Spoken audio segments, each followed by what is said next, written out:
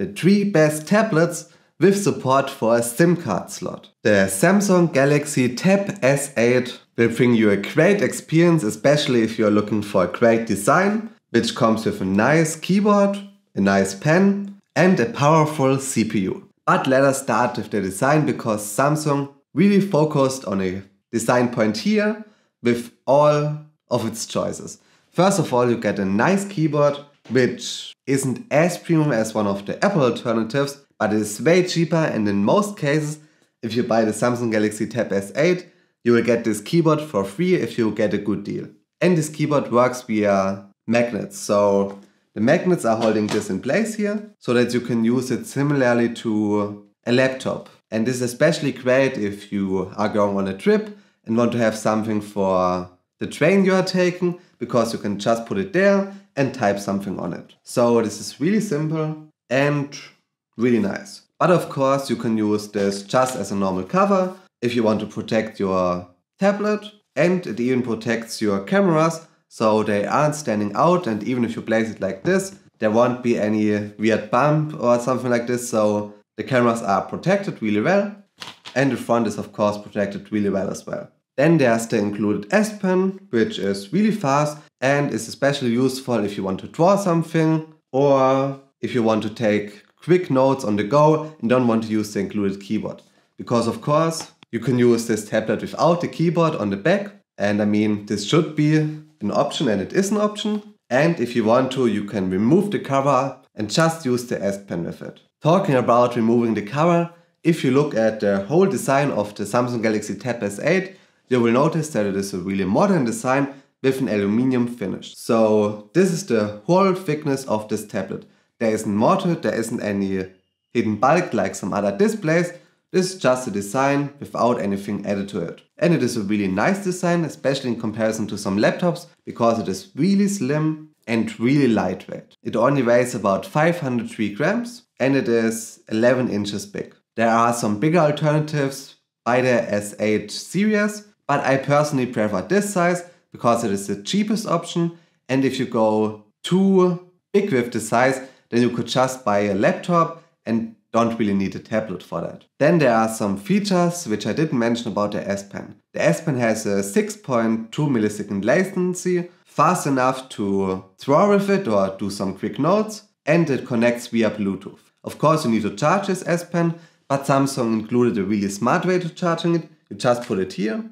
So this isn't only design but a function as well. If you put it there, it will be charged, and it's as simple as that. With the resolution you get a 1600 by 2560 resolution, which is okay, it is expected for this tablet, but what is a nice feature is the 120 Hz. So with this you will get a really fast scrolling experience, especially if you go on a browser or play some games, then those 120 Hz really comes in handy. Another feature which isn't commonly in some of the smartphones by Samsung, but can be found here, is the option to place a micro SD card in there to extend your storage up to 1 TB. Then you get 4 speakers, and Samsung is one of the few companies which really provide great speakers. I would say on par with those speakers is only the Apple speakers. The other speakers are good as well, but not as great as those by Samsung. And those 4 speakers are placed in an array, so you get a really nice sound. The connection here is a Type-C connection, so standard there,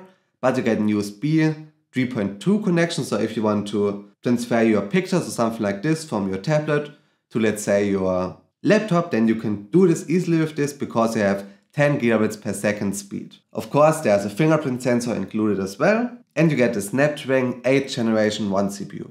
This is a really fast CPU and an efficient CPU. So you can play all of the games out there in the Android store, and you can do this with a long battery time. For the cameras that you will get a 13 megapixel back camera with a 6 megapixel ultra wide camera, and of course you will get a 12 megapixel selfie cameras. The selfie camera is located here, so this is a really nice place because if you put it on the keyboard, it will stay like this, and for most Zoom meetings or calls where you could use this, this is the right position, I would say. And in general, the cameras are really good. They aren't as good as the Samsung smartphone counterparts, but they are more than usable and good enough for a tablet. And if you want to have more of a desktop experience, you can use Samsung DeX, which will order your symbols and make multitasking way easier to give you more of a Windows or Mac experience. And this is especially great if you connect it to an external display. Let's say you are on a trip and you have a big TV there.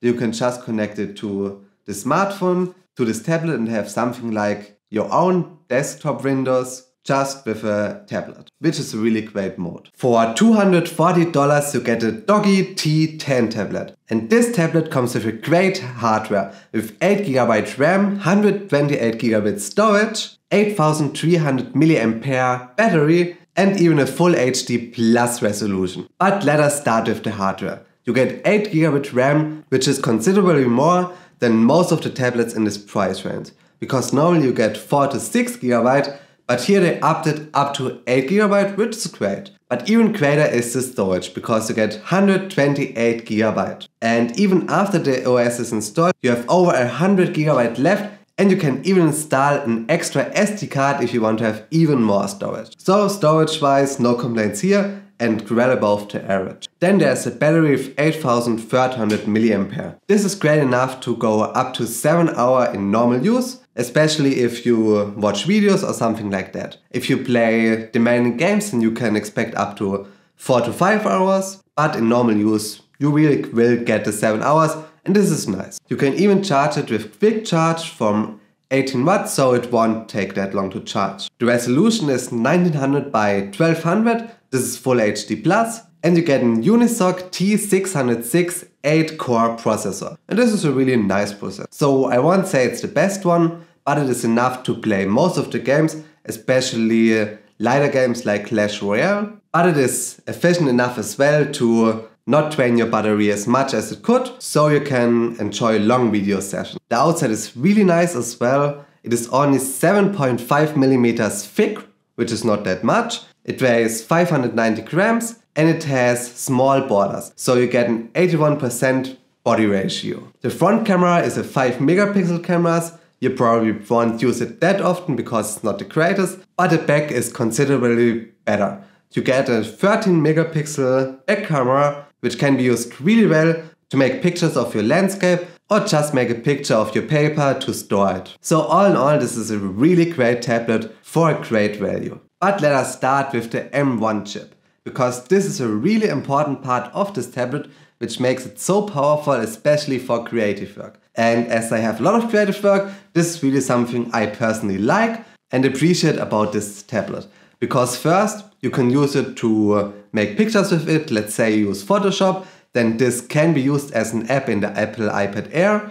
And of course, you can edit videos with it. And this is because of the newly released DaVinci Resolve for iPad. This is a really nice addition to the iPad ecosystem, because now you can edit most of the videos you would otherwise have to use a laptop for a really great budget, because an Apple iPad Air is way cheaper than a laptop, but has a lot of power because of the M1 chip. Then you get an USB-C connection, which has a little bit advantages and a little bit disadvantages. First, the advantage is you get a USB 3.1 Gen 2 connection with an additional DisplayPort. So DisplayPort is really useful if you want to connect another screen to it. Let's say you want to get really near to the feeling of a laptop, then you can just connect an external display with it and it will feel really similar. But there's one disadvantage as well. There is a higher priced version of this Apple iPad Air, which will give you a Thunderbolt 4 connection, which is a little bit more versatile because you can connect a long range of dongles with it, but generally this should be good enough for your use case. The display will give you a 10.9 inch display, which has a resolution of 2260 by 1640. This is really a lot of resolution, especially if you just have a 10.9 inch screen. I would even say it is a little bit too much, but I appreciate it, especially if you want to watch a video really close up. Then for this display you get True Tone. This makes your display color accurate, which is again great for creative work because you can use it to color grade your pictures. Or if you just want to enjoy a nice video, then this True Tone is great as well, because the video will get displayed as it was intended. And the display will even get up to 500 nits brightness, so even if you are in a really light room and there's sun shining directly on it, you can still see some details on the Apple iPad Air. Then of course there's the design, and Apple as always nails the design down. Well, at least for me, because I like it if there's not so much rounded design, but more of a sturdy and flat design. And this will give you the Apple iPad Air. And the borders are really small as well, which will give it a really modern look. For the cameras, you will get 2 cameras, one 12 megapixel on the front and one 12 megapixel on the back. The nice addition on the back camera is that you can use those 12 megapixels to record in 4K. So if you want to make a nice video, then you can. And the selfie camera is great as well, but it isn't as well as some of the selfie cameras on your smartphone, so I rather use it not so often, but it's good enough. The 5 colors you will get with this are space gray, blue, rose and 2 more colors. Those are pretty nice colors. I personally prefer the space gray because this looks really nice for me, and you get nice specs as well. You can choose between 64GB or 256GB storage. This isn't a lot, and especially for creative work, I would have loved it if they included a 1TB or 2TB option, but you can just plug in any SSD to the tablet to get your additional storage.